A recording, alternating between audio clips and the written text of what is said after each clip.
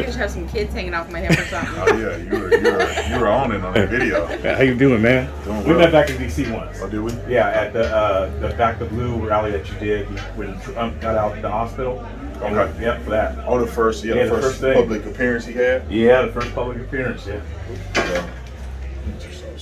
Yep. So we met there, and I'm the gentleman that Bryson Gray was talking about that talked him into doing Let's Go Brandon. Oh, really? Yeah. Really? Yeah. So I'm in the loop with you. I'm there with you. Cool, man. I appreciate you coming back here and For sure. I'm yeah, whatever you need. Hometown, man. Oh, this your hometown? Oh here? yeah, unfortunately. Man, this is. I haven't experienced. Say it. Go ahead and say it. It was a little different than where I'm from. It's a little more liberal here. Just a little bit. Just to say the least. Where you from? Where you at? I'm in Arizona now. Okay. I was born and raised in Texas. Yep. Both of those spots are pretty conservative. Texas is turning purple though. I don't know, man. You don't know? A little bit? 600,000. I think Trump won by like 600,000 votes, and they still, doing rigging and doing all that other stuff. So I would imagine that Texas is still good. There's a couple of liberals that move in, but Right. people are changing. I'm hoping that Arizona stay red.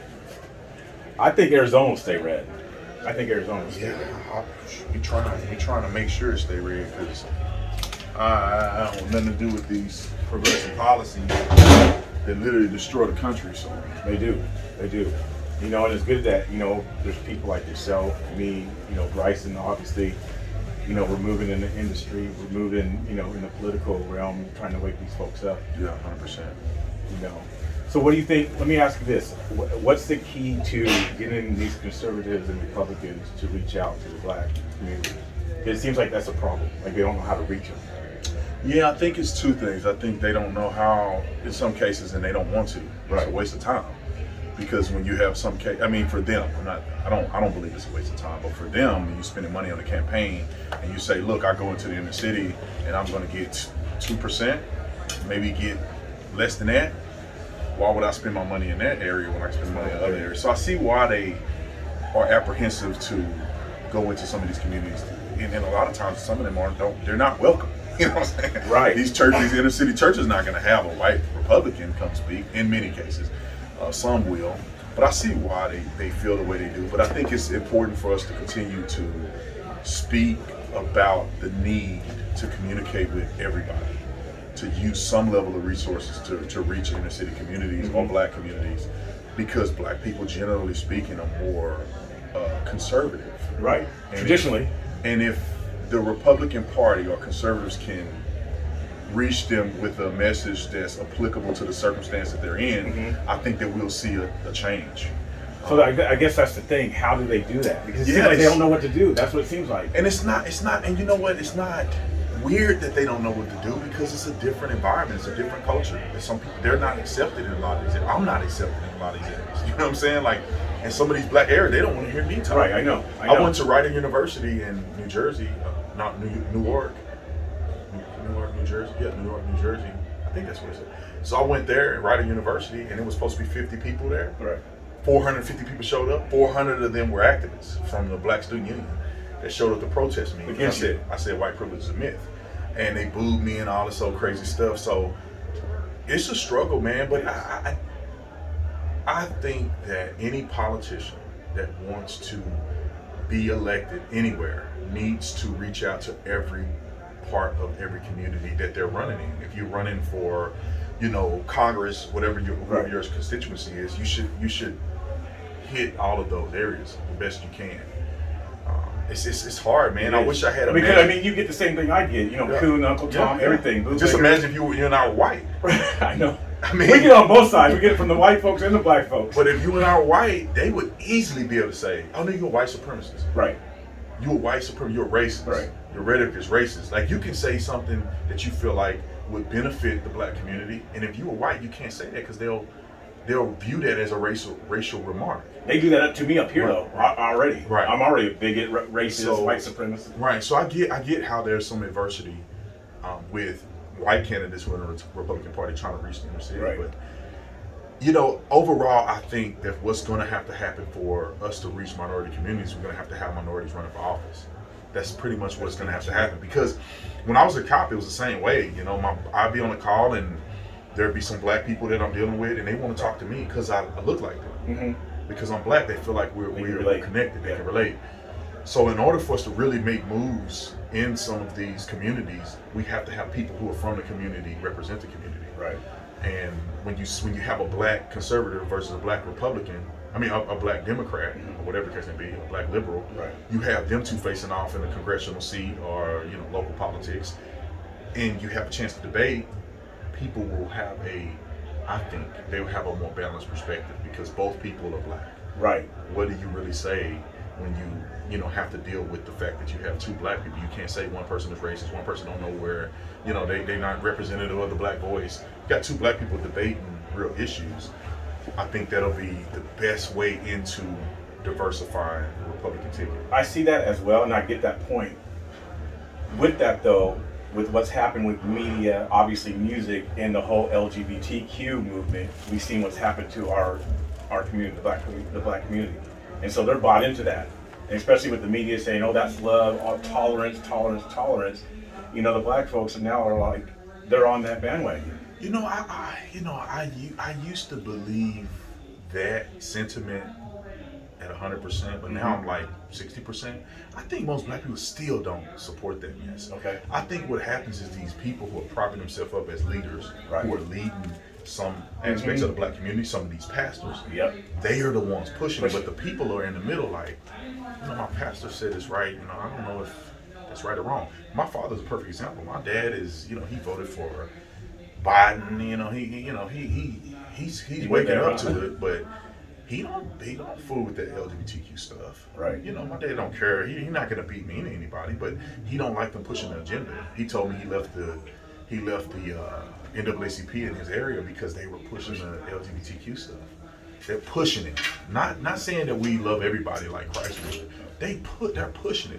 Are they getting paid to do it? Right. I think some of these people are being paid or leveraged. I saw one of my favorite pastors, William Murphy. William Murphy Jr. I don't know if he's a singer or pastor. He's incredible. Full Gospel with Bishop Paul Morton and that whole group. And Tasha Cobbs came from that group. I don't know if you're in the gospel. Yeah, Tasha Cobbs, yeah. Yeah, so Tasha Cobbs, she came from William Murphy's church. Okay. And so she was a praise worship team leader at his church, and then she moved on, started her own stuff. He's such a spiritually gifted person. I mean, the guy literally had me crying, and I worship to all his music. Right. But he is on there pushing vaccines and stuff like that, and it's like, maybe they donate to his church or something. I don't know what to make a person feel that they should compromise their faith in Christ to push a political agenda. So I know a lot of churches are selling out to it though. They're selling out big time. Yeah. Man. They don't want to lose members. I mean, the CDC said, so they're gonna go with it. They can't. For some of these churches, it ain't about faith. It's about bottom line. Yeah. Are the butts in the seats? Are they paying tithes and offerings? That's what it's about. And if you lose, they don't want to risk losing that people because jeopardizing the truth. Right. They don't care. I mean, I don't know their heart, but I know a lot of them don't care. Right. Bishop Paul Morton, he blocked me. I mean, he's my favorite. He's my favorite gospel artist. He's one of my favorite preachers. He blocked me because he's pushing the LGBTQ and abortion, and I'm like, what? It just don't make sense. That's not biblical. Even outside of the Bible, it just don't make any sense. Common sense, right? It's not realistic. Right. Right. It's whack. It's not what Christ would want us to be involved with. There's no Christian on planet Earth should be promoting abortions. That's not the message of Christ at all. It don't mean you got to get out there and beat the girl up, and be cussing them out and yelling at them at the abortion clinic. But we should not support it. We should give guidance and help them. Like it was a young lady. A young lady came to us. She chose life, and she was afraid to give her baby up at the last minute. We said, look, if you want to keep your baby, we'll help you. We'll help with child care. That's what we should be doing. We should, instead of beating these women up and making them feel terrible, we should say, no, if you choose life, I'm going to help you. Or I'm going to send you to a program that will help you every step of the way, and I'll make sure you finish right. But because there's sometimes a lot of fear, and there's so many things that go through his mind with that stuff. 100%. You have a baby with a loser, or messing around like many. We I was born yesterday, but I was born during the day, but not yesterday. You know, you get around, you fall in love with somebody, you think that somebody play you, and you get pregnant, and you ain't got no job. You're freaked out. Your parents are telling you have an abortion. You were stupid for keeping that baby. I mean, so many women get pressured like that, and they're misinformed about what's really going to happen when you go into the abortion clinic. And so they're going there. Some of them lost, some of them misguided, and they go and have an abortion. And if you get up there and say you're evil, you're going to hell, you know, that's going to just push them further away. You know, that's my thing. I mean, there's 1,000 topics I can jump on, but that's one of the things that I feel like that the churches should be more conscious of and involved in. Right. It's staying true to the mission. You know, you can still love people and criticize them. You can still love people and hold a standard. You know, my pastor loved me, and when I had a kid out of wedlock, he chastised me. See, but that's the thing; they don't want to do that no more. There is a way. There is a balance, like you're saying. He loved me. I know he loved me. He had to do what he had to do. Right. I shouldn't have been messing around without being married. Right. Right. And you know, he was accepting, and you know, of course, I had to sit out the choir, and I deserved it. He was on the bench, huh? I had to sit on the bench. I had to sit down. That's what they call it in the holiness church. You had to sit down, and I deserved it. Right. I shamed Christ. I shamed the church because of a decision that I made. It's not to say I was condemned. Right. I could get back in the choir after a while, but I had to sit down. It had to be an example of this is not the way you do things in the house of God. We don't have that anymore, though. No, yeah, right. It's missing. They look, man. They believe in Fauci more than they believe in Christ. Yep. They oh no, EDC. No, I don't care what this. I mean, there is a point of wisdom. Mm-hmm. If you are, you know, if you have comorbidities or you're elderly, maybe you could take some precautions. Right. But my God, you're gonna shut the church down? People don't have access to Christ. You're supposed to be the shepherd, the man of God, to lead the fellowship flock. with the brethren, assembly. And you dismiss that because of what somebody said, not what the Bible prescribes. I mean, what happened to healing? They up there all day long. Come in the prayer line and everybody healed today. Right. COVID come, they lost their power. They don't know how to heal nobody, right? I guess Christ can't work no more because COVID did.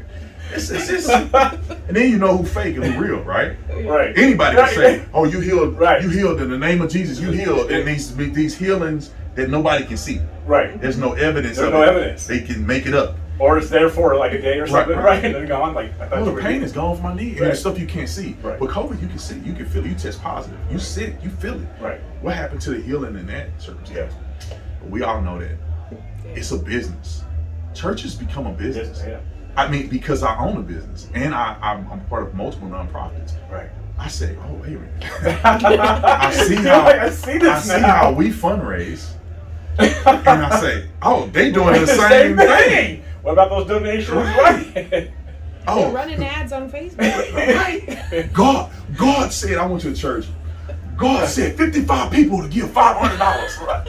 God didn't say that. This is a fundraiser. You're raising money to pay speaking fees. Yeah. Yep. God didn't say that, right? God ain't had nothing to do with 55 people. And then you know when 55 people don't get up, they start breaking the math down. Right. God said there's 25. Listen to God. 250. Wait a minute, they bidding. 150 people.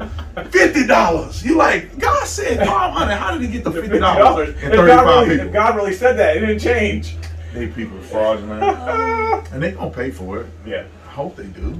Especially the ones who are doing it intentionally. Yeah. There's a difference between being misled. You know, you go to a church and you just really believe the pastor telling you the truth, and so you go through the process.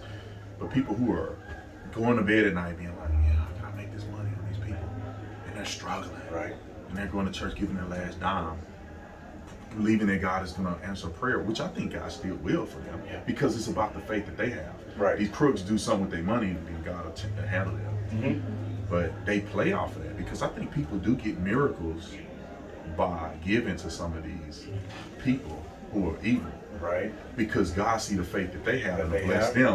That's a good point. And they get the blessings, and then the people, the crooks, report back, look at this woman who was healed. Right. She gave this offering. So it looks like, It's like, no. That God saw her heart, and she gave in good faith, that believing that you would do something. Right. And God answered her prayer as her individual. Her own faith. Right. Her own faith, her own, Yeah. That's good.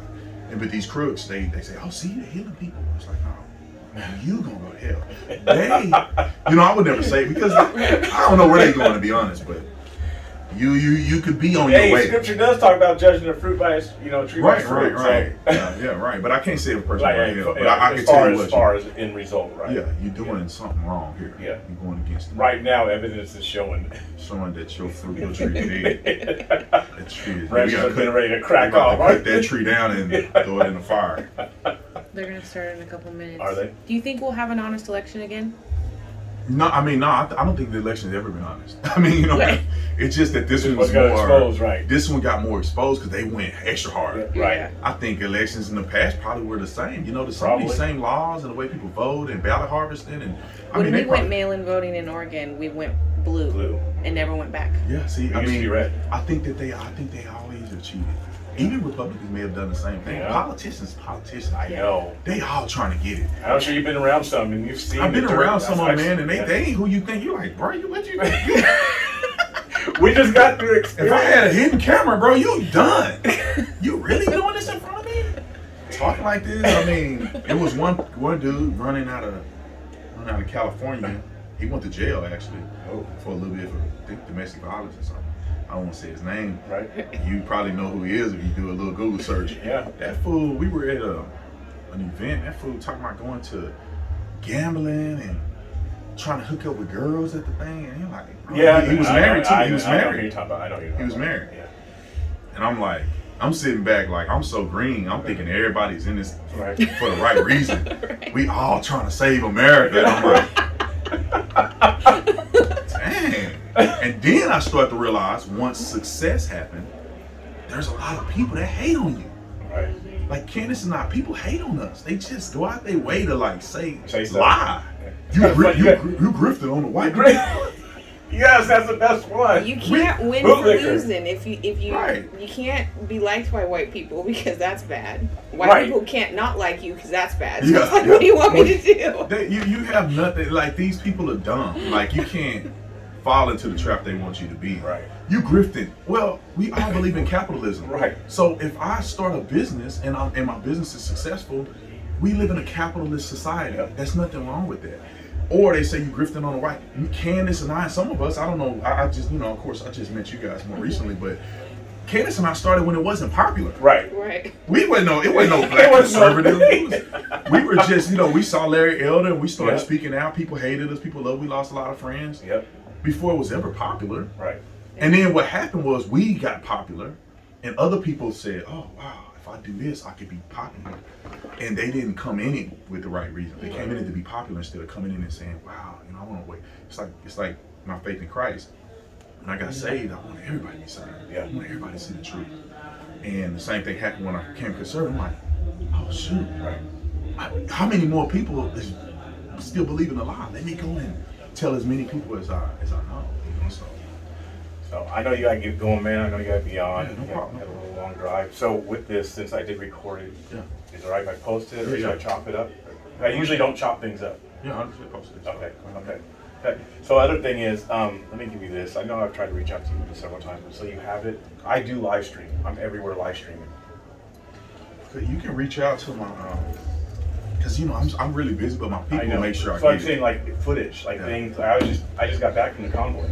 Oh really? Yeah, up in DC that they're doing. I just got back from there, so I'm constantly in and out, going to places, live streaming events, political stuff. So if you want any footage, I know you use probably sometimes Andy No, who lives, he's from here. Oh yeah, I heard him. Yeah. So I live stream. So if there's any other footage you guys want, some way I can get you some footage. Are we following each other on IG? You on IG, right? Yep, I'm on IG. I have all that stuff on the back of the car. Trying to find you right now so I can follow you, because if I leave here, I won't forget. Yeah. What's your IG? The BC Preacher. DC? BC, like Black Conservative people. Right here? Yes, sir. Yep. Follow you back. Okay. Yeah, feel free. Like if you have some cool stuff, just send it to me. I know you do your stuff, your clips, and talk about highlighting things. So I'll check you out. If you got stuff, send it to me, inbox me, and I'll see it. Okay. And then if it's something that I can make a video about, I'll use it and I'll credit you. Okay. I Appreciate it, man. So how should I do that? Through IG or how? Yeah, just send just IG. Just like if you do something, just share it with Share with it. Okay. And I'll see it in the inbox and I'll look at it. Okay. Yeah, man. I'm like I see him in the video with these guys. I forget his name now, man. Will. So we do a show. Will Johnson. We do a show every night. Oh, really? I love all Will, 4 man. of us. I met Will a long time ago when he first started. He probably think I don't like him. I've been so busy, man. That's what happens. But if you talk to him, tell him, man, I love him, man. He's still my dude, man. I told him tonight, like, I can't do the show tonight. I'm going to see BT. So cool. Yeah, he a good dude, man. Well, I love him, man. He's got a great heart. Yep. I remember, I forget the other guy's name. I thought they were the same person one time. Will and the other guy with freckles. Mo. Yeah. I mean, when we first started, I was like, I called. You trying to call Mo Will? Mo Will, and I was like, y'all ain't the same. And I'm like, well, one of them got freckles, right, one don't, but they look very similar. Yeah, I think Mo just recently cut it off. Oh, no. Yeah, he recently cut it off. That was his thing. Did he have them in Kenosha? He had them. No, he didn't. No, he didn't. He didn't have them in Kenosha. No, yeah. During the Kyle trial. I was there too. Oh, wow. So. You recording there? Yep. Yes. Cool, man. So, great. I mean, that's the thing. The media is not going to show it. So They're not. we need conservative live streamers out there. I've been in the riots here in Portland, down there, doing all that stuff. Oh, you guys both live here? Yeah. Born and raised. Oh, okay. We've watched the video that I did of you were here in Portland. The baby mama thing. The Antifa. I just rolled out of bed. She was on that. I was like, yeah, that's what I'm talking about. He was out of town. That was so unplanned. He was out of town and called me and was like, you should be at this thing. And I'm like, I just like am just getting up. And I grabbed the kids, jump in the car, and well, some of the kids jump in the car, and then I had no plan. That just happened. Yeah. That's awesome. I was in Cali. But see, we've been targeted by Antifa since long before they were cool. And they've been just trying to destroy our family for years. So I was angry for many, many years. That was a lot of stuff coming out. Yes, I've been red pilled before. I voted for Trump the first time. So they've been on me for 5 years. I was at Berkeley. I've been in this, really. They were downtown the night Trump was voted into office and came back bloody with broken equipment and all kinds of stuff. Who are you? You and Will now? Or not Will. No, Will don't live here. Me and some other fellas. Yeah, Will in California. Yeah, he's in Texas now. Oh, you in Texas? Yeah, but I've been in this stuff, man. Since Trump. You know my story. I joined. I mean, I went to Trump's first rally. Well, not the first rally, but the rally he did in Arizona. Right. And then I was on the Trump train ever since. God dang. Yep.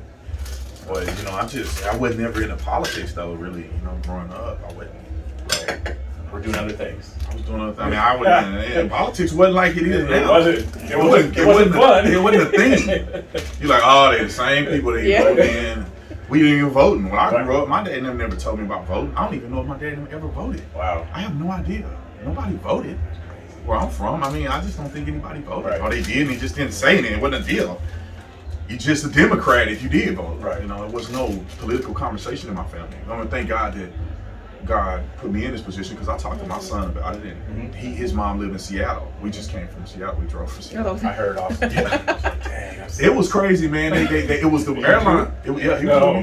He's been with me for the whole time. We flew yesterday. We flew for 24 hours straight because we woke up we left Orlando at like 4 a.m. to get to the airport. To get to DFW, we were supposed to connect and come to Portland. Well, the flight was delayed in Orlando. And so we missed the flight in DFW, and they say there's no more flights to Portland at all. Until the next day. No more. Till like Tuesday. Wow. And so we like, oh, we got to get there. I mean, what do you mean? Right. Fly somewhere close, Eugene or anything? And so they said, the girl was literally on the computer, and she refreshed it, and these 2 flights popped up. And she booked us on to Seattle. And so we ended up having to stay in Dallas for like 7 or 8 hours. Waiting on our flight to start. Then we jumped on the flight, got here got to Seattle at midnight, and then we slept, woke up. I went to see my son at his school just real quick, and we drove straight here. So we've been traveling crazy. Yeah. And I've been gone because I was just in Orlando doing the thing for 3 or 4 days. And that's the life. Yes, I'm ready to go see my wife and go back home. I'm tapped. Yeah. Sorry. You got one out of here though. Hopefully, the flight. Did you get where? Yeah, tomorrow morning. Okay. I don't know if it's gonna get delayed, but. Flights out of Portland are pretty cool. Now we've said that it's probably not going to be, but he flies out here all the time. I usually do red eye, especially going east. Oh yeah, so it's empty. But depending on the time of day when you guys go. Perfect. So, well, good meeting you, brother. Honestly, you too, brother. Appreciate it. Nice to meet you. I'm Nick. Your name again? Jamie. Jamie. Yep. I like that, man. What you're doing, what's that? Oh, yeah. Getting the footage. Yeah. I do my best. Yeah. I'm sure you're fine with it, huh? Yeah, you do a great job. Yeah, that's good. Great job. That's why you're here. Yep. Cool, man. Looking forward to it. I'll live stream the event. I'll probably come up later with another question when you're talking questions. So. Yeah, for sure. Whatever you need, brother. Appreciate it. Appreciate you. Yep, no doubt. Thank you, guys. Yes, sir.